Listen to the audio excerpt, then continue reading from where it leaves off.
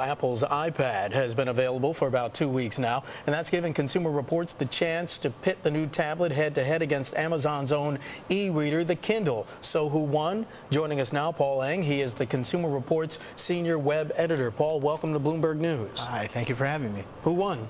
Well, it really depends on what you're looking for. If you're looking for an ebook reader, we still think that the Amazon Kindle is one of the best devices out there for just reading books.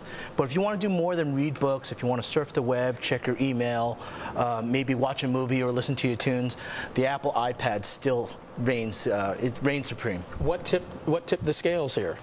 I think what tipped the scales for us in terms of ebook capability was that the Kindle has a very nice display. It's designed for reading text. So you can see the text comes out pretty much like text on paper. Yeah. Whereas the iPad, what is really nice is that it's a backlit screen. So if you want to read in the dark, you can turn on the light and it comes on. And again, you have a very good interface. It looks like a library like you would have at home.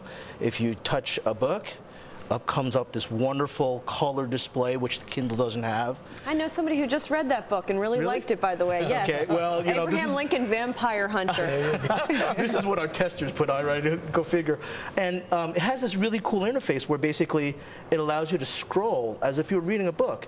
So turning pages really is very simple. What about the so-called e-ink that the Kindle has? You know, you have the backlit screen in the case of the iPad, which obviously you can read in the dark, but you do have supposedly a display that's easier on the eyes. Yes, the Kindle, because it's not backlit and it uses the technology called e-ink, again, these little dots that make up the text are very crisp and clear.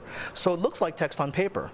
And there's no harsh glare, there's no backlighting that makes you strain your eyes as if you were looking at a computer monitor, which is what, you know, essentially the iPad is basically a computer monitor, a very sharp and small and portable computer monitor, but it allows you to, again, see color photos, and because it's a full-powered processor, you can do wonderful tricks like this, and if you don't like reading it in full size, you tilt it, and it gets to this nice booklet. We should mention, by the way, that both of these companies are out with earnings this week. Apple's out with earnings tomorrow, Amazon's out with earnings on Thursday, and obviously we're going to get more on sales numbers for the two devices, early sales numbers in the case of iPad. What about, we're talking mostly about reading books so far. What about the newspaper or magazine experience on the devices versus one another? Yes. Well, the iPad has some really nice applications for magazines and newspapers.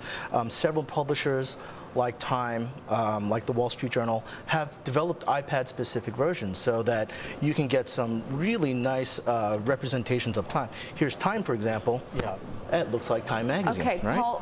Paul, it looks like we're running out of time here. Thanks a lot for coming in to show us the head-to-head comparison there. Okay, thank you.